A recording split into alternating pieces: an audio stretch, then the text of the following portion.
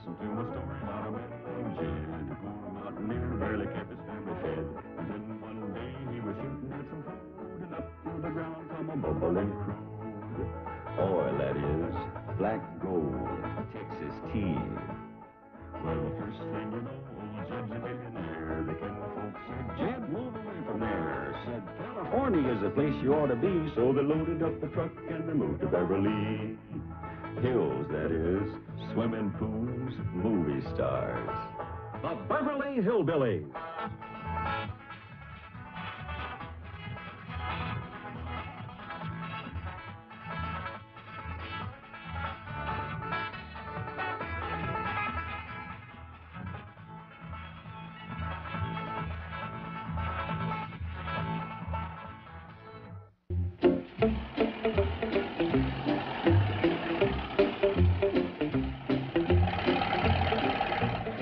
Want me to wait out here, Uncle Jed? No, come on up. Always seems a pleasure, Miss Jane. A heap to see you.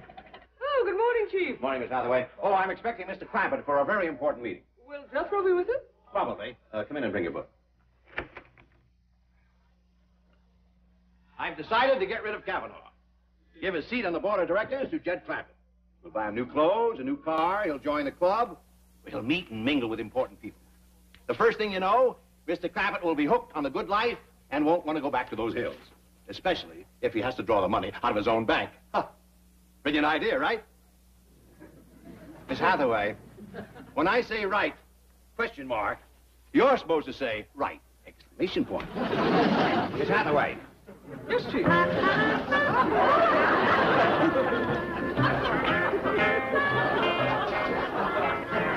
What is that?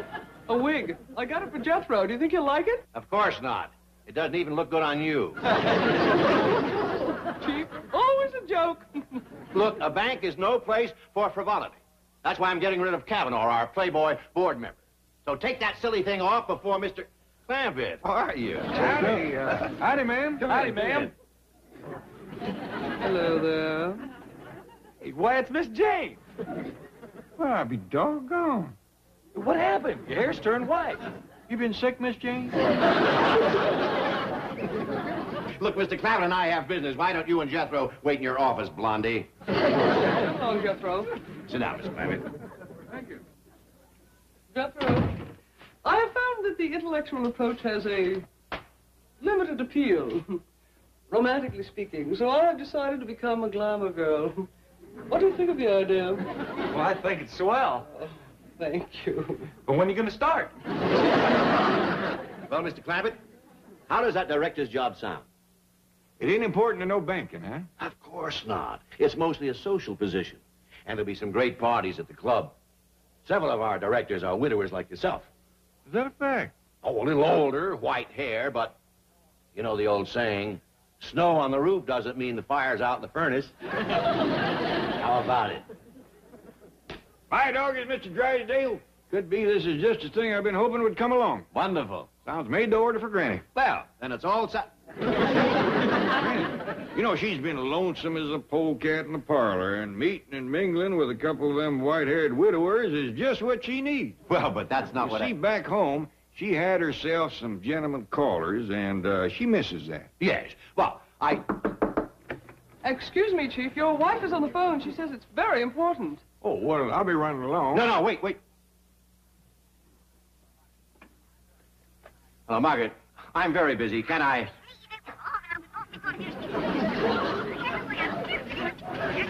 Yes, dear, you tell me all about it. Well, Mr. Drysdale, Jethro and me got to be getting home. You want me to speak to Granny about being a director? No. That is, I mean, not yet. You see, we'll take it under consideration. We'll figure out something. Well, you will hear from me. All right. Bye. Bye.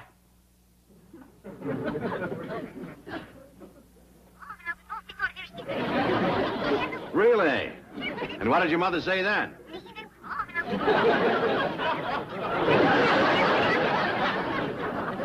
Excuse me, Chief. Mr. Kavanaugh see you.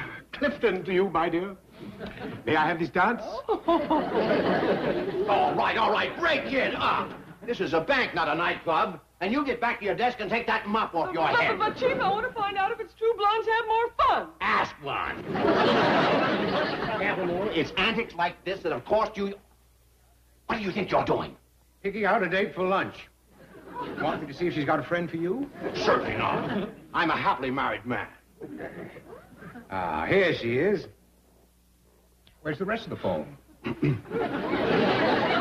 Yes, dear, I'm listening. Yeah. I didn't say anything. But you were thinking it. Now, that's the second seat you've lost this bank today. What are you talking about? You have also lost your seat on the board of directors. You're through. Why? Why? For conduct unbecoming an officer, that's why. They're calling you the playboy banker. The wolf of Wilshire Boulevard. Really? Stop grinning. Take stock of yourself, man. There you are, almost 65 years old. What kind of a life do you lead? Out with a different woman every night. Party, champagne, dancing until dawn. Aren't you ashamed? At 65? Are you kidding?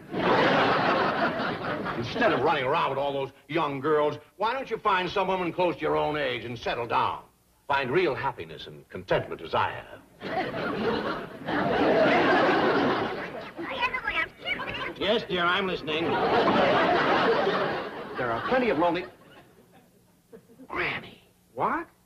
Listen, Clifton. What if I were to save your bank directorship for you? Well, that would make me very happy, No, but... all you have to do is to make a certain lady happy. She feels lonely and neglected. Now, she's not exactly young, and perhaps you wouldn't find her attractive. No. She's your wife. I wasn't thinking of my wife. Sit down.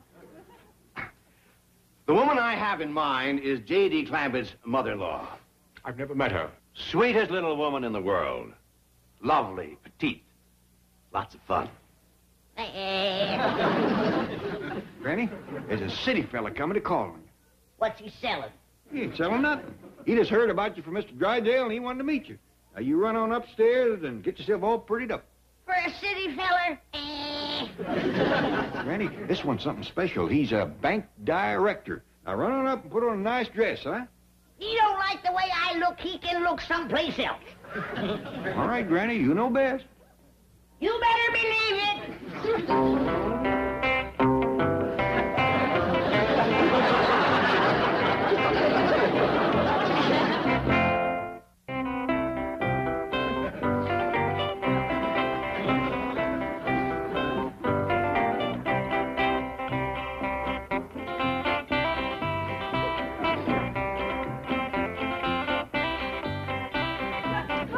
What you doing, Granny? I'm dusting. What does it look like I'm doing? Oh, it smells so good. That's lavender furniture polish. Ma, you sure are gussing up for housework. Well, I'm trying to set an example for the rest of this family. What if we was all of a sudden to have company? Us? What kind of company?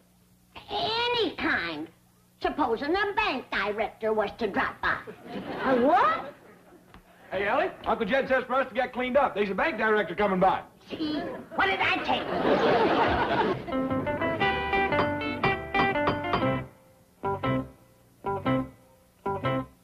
See who that is, will you, Jed? I'm busy. Well, that's probably your gentleman caller, Mr. Cavanaugh. Well, if it is, have him sit down. I'll get to him when I can. How do you do? I'm Clifton Cavanaugh. I believe Mr. Clampett's expecting me. Come in, come in. I'm Jed Clampett. So you're J.D. Clampett, eh? Yes, sir. Pleased to meet you. Well, it's a rare treat to shake hands with you like this. Oh? This is the way I've always done it. Oh, I mean, you're quite a famous man with all those millions in the bank. Close to 50 now, isn't it? Well, to tell you the truth, Mr. Cavanaugh, I ain't never seen him to count him. But I got a nephew, Jethro, and he's right good at ciphering. One of these days, I'm going to send him down to the bank, pile up all my money, and... Oh, I never forgot. You come to see Granny. Oh, no, I'm here to see your mother-in-law. Yeah, that's Granny. Granny! Gentleman caller here to see you.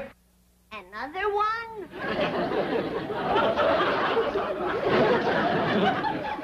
Granny, this here is Mr. Clifton Cavanaugh, and he has been wanting to meet you. Well, you ought to told me he was coming. I'd have got fixed up a little. Yeah, I'm sorry about that. Well, I'm going to leave you two alone.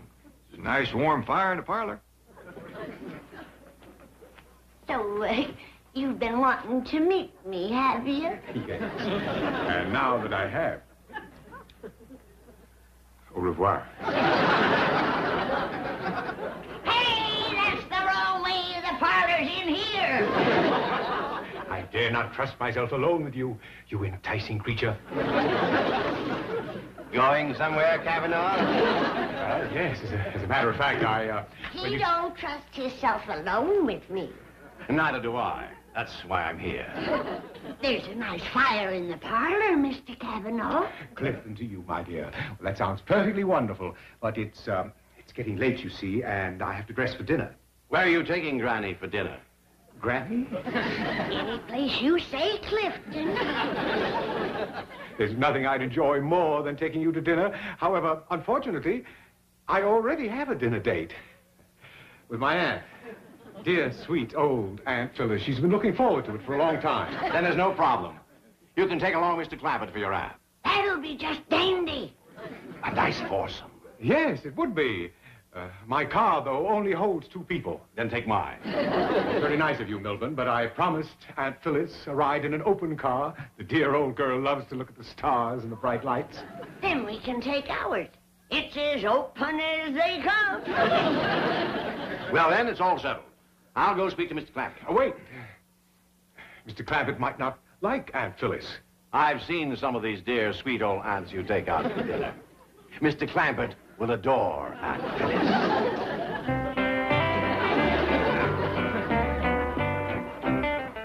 How do we look, young'un? Dog, you two are sure gonna cut a deep rut tonight. Be staying out real late? I don't hardly think so, Ellie. Judging from Mr. Kavanaugh, his aunt must be well along in years. As far as that's concerned, he looks like he's waded as deep as water, too. I don't know, Jed.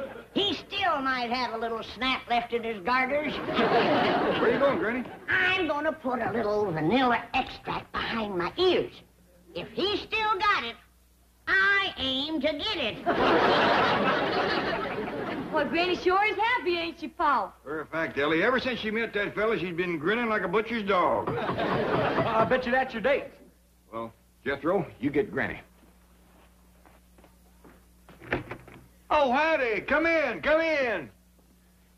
Thank you. Aunt Phyllis, this is J.D. Clampett. How do you do? Pleased to meet you. My doggy, you are the youngest looking aunt I ever did see. Not as young as that Granny. Oh, this here is my daughter, Ellie Mae. Howdy. Howdy. Yonder's Granny. Howdy, Cliffy. Are you ready to kick up your heels? You bet I am. Where's your aunt? Right here, Aunt Phyllis. This here's Granny. Your aunt? Right. Rather well preserved, isn't she? She sure is. Nice looking jar, too. There's Jethro. I told him to fetch the truck around for us. Truck? Good night, Ellie. Get to bed early, will you? I will, Paul. Have fun now. Night. We'll try. Are you serious about taking that old wreck nightclubbing? Yes, I am. And that's no way to talk about your own nephew. Aunt Phyllis?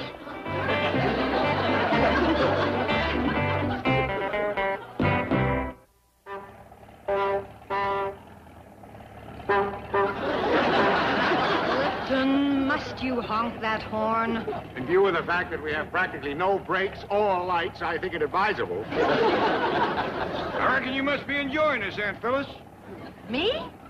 Your nephew told us how fond you are riding in the open. That's why we brung the truck.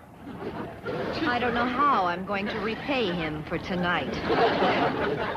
Oh, just forget about that. Treats on us fellers. Can't we go someplace and eat quickly? I'm all for that, Phyllis. I'm hungrier than a woodpecker with a sore beak. Let's go someplace where there's music. Granny's fond of dancing. So is Jed. You got a treat coming to you, honey. When old Jed gets to stomping, he plumb knocks the hay out of the loft. You fond of dancing, Aunt Phyllis? Well, Aunt Phyllis just loves to dance. You got a stitch, Cliffy? I'll be all right. Can't we go someplace and eat? All right, honey. And Phyllis, any preferences? How about a dark drive-in? That's all right as long as you got dancing. Leave it to me. I know every spot in town. Well, get to one in a hurry. Some people like to be in bed by 8 o'clock.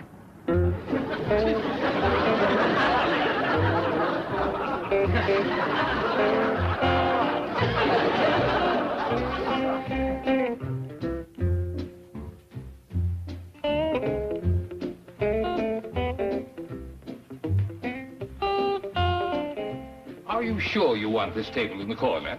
Yes. Well, this early I can seat you next to the dance floor if you prefer. This is the table we want. As you wish, madam. There ain't much business there. You're sure the food's good in here? Yes, madam, yes. I don't see no truck drivers. That's always a good sign when the truck drivers eat at a place. Granny, I reckon it's a mite late for truck drivers to be eating.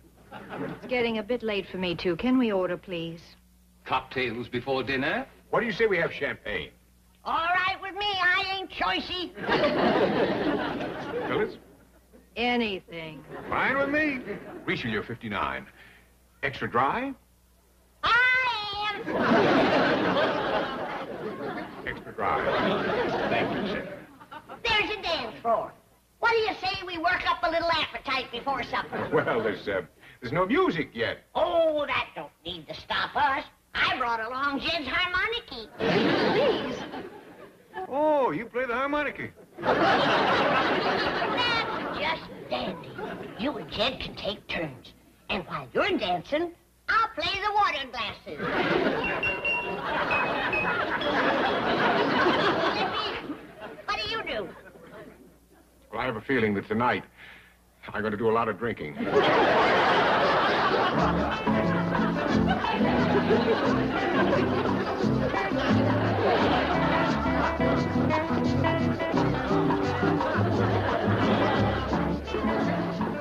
What's the matter with you, Cliffy? Don't you know how to dance? Well, not the kind you're doing. I believe this is supposed to be a bossa nova. Oh, no, this is a Blue Ridge barn burner. I'm afraid I don't know it. Hey, Jed, come on up here and show this city dude how to do the Blue Ridge barn burner. Just a minute, Granny. Feel like dancing yet? And fellas don't feel like dancing yet.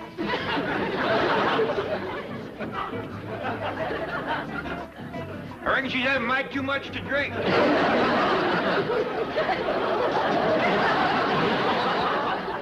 that's it, all right.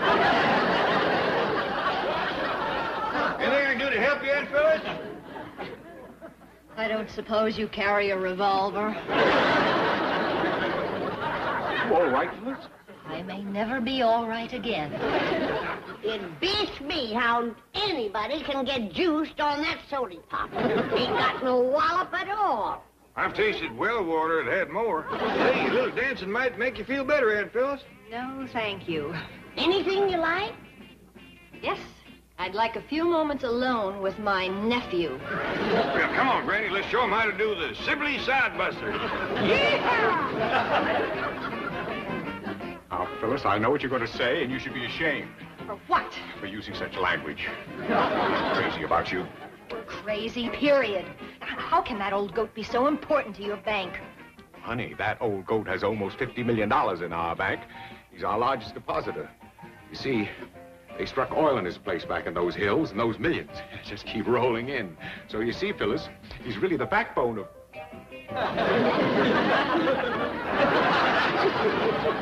May I cut in? You feeling better, Auntie? Oh, I feel great. Go to it. You know the Sibley Sidebuster, do you? Oh, no, but I'll learn. And I'm going to show you a few things along the way.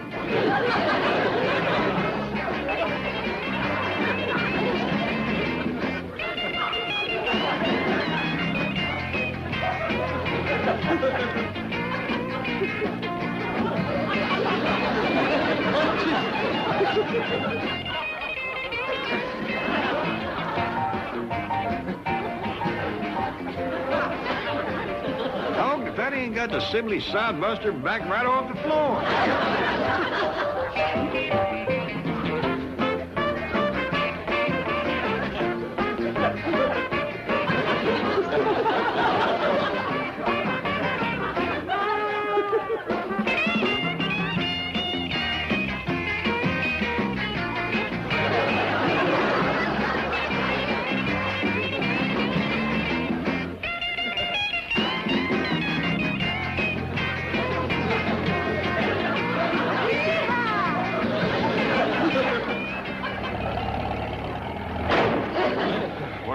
where are we? Home. 3 o'clock in the morning. Well, Mr. Clampett, we certainly painted the town. Where are Phyllis and Mr. Clampett? We left them off at the Watusi Go-Go. I better get on over there. Oh, they someplace else by now. They was gonna dance their way right down the Sunset Strip. Could I have a cup of coffee? Sure, come on in. Maybe you'd rather have a glass of warm milk. Yeah. Sounds great. Party pooper.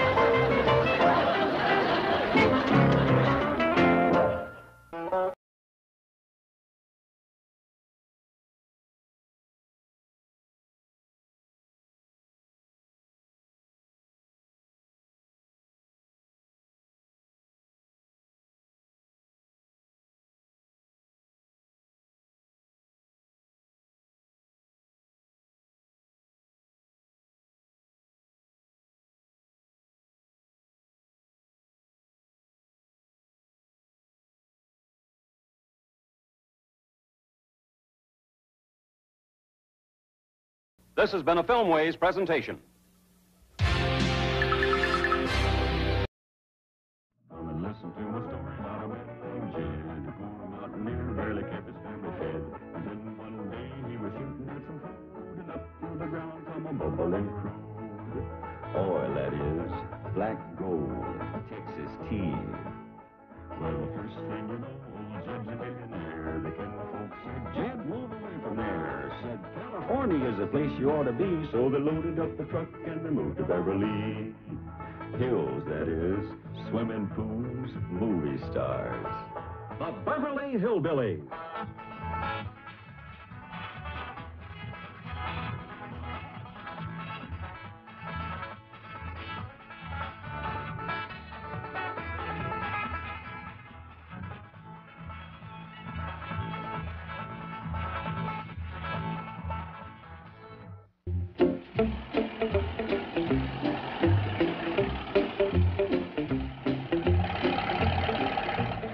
Want me to wait out here, Uncle Jed? No, come on up. Always seems a pleasure, Miss Jane. A heap to see you. Oh, good morning, Chief. Morning, Miss Hathaway. Oh, I'm expecting Mr. Clampett for a very important meeting. Will Jethro be with him? Probably. Come in and bring your book. I've decided to get rid of Kavanaugh. Give his seat on the board of directors to Jed Clampett. We'll buy him new clothes, a new car. He'll join the club. He'll meet and mingle with important people. The first thing you know, Mr. Clampett will be hooked on the good life and won't want to go back to those hills. Especially if he has to draw the money out of his own bank. Huh. Brilliant idea, right? Miss Hathaway, when I say right, question mark, you're supposed to say right, exclamation point. Miss Hathaway. Yes, Chief.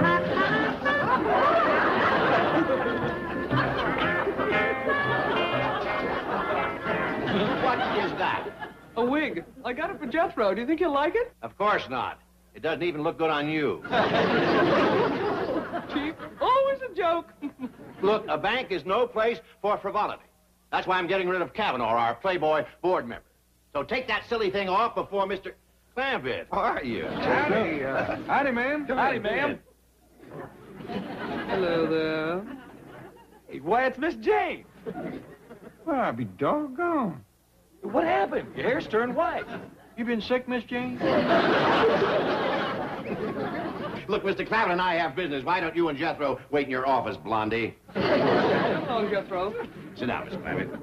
Thank you. Jethro, I have found that the intellectual approach has a limited appeal, romantically speaking, so I have decided to become a glamour girl. What do you think of the idea? Well, I think it's swell. Thank you. But when are you going to start? Well, Mr. Clampett, how does that director's job sound? It ain't important to know banking, huh? Of course not. It's mostly a social position. And there'll be some great parties at the club. Several of our directors are widowers like yourself. Is that a fact? Oh, a little older, white hair, but you know the old saying, snow on the roof doesn't mean the fire's out in the furnace. How about it? Hi, dog, it's Mr. Drysdale. Could be this is just the thing I've been hoping would come along. Wonderful. Sounds made to order for Granny. Well, then it's all set.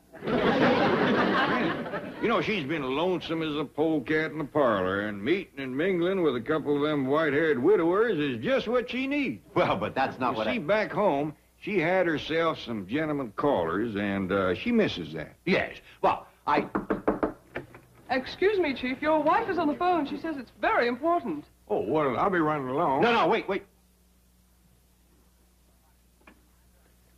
Hello, Margaret. I'm very busy. Can I...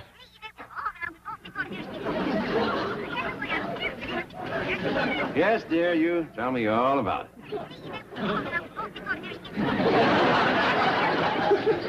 Well, Mr. Drysdale, Jethro and me got to be getting home. You want me to speak to Granny about being a director? No. That is, I mean, not yet. You see, we'll take it under consideration. We'll figure out something. Well, you'll hear from me. All right. Bye. Bye.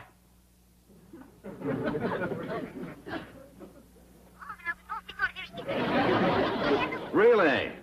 And what did your mother say then?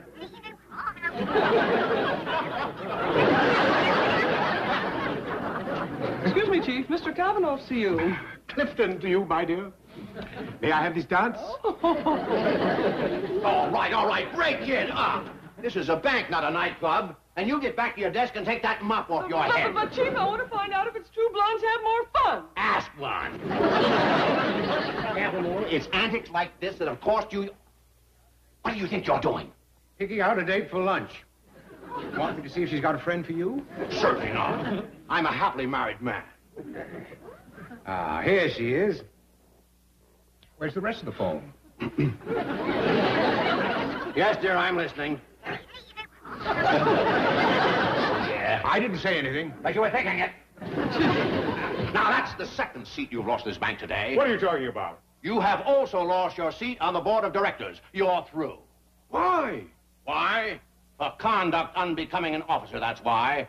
They're calling you the Playboy banker. The wolf of Wilshire Boulevard. Really? Stop grinning. Take stock of yourself, man. There you are, almost 65 years old. What kind of a life do you lead? Out with a different woman every night. Party, champagne, dancing till dawn. Aren't you ashamed? At 65? Are you kidding? Instead of running around with all those young girls, why don't you find some woman close to your own age and settle down? Find real happiness and contentment as I have. Yes, dear, I'm listening. There are plenty of lonely... Granny. What? Listen, Clifton. What if I were to save your bank directorship for you? Well, that would make me very happy, No, but... all you have to do is to make a certain lady happy. She feels lonely and neglected. Now, she's not exactly young, and perhaps you wouldn't find her attractive. No. She's your wife. I was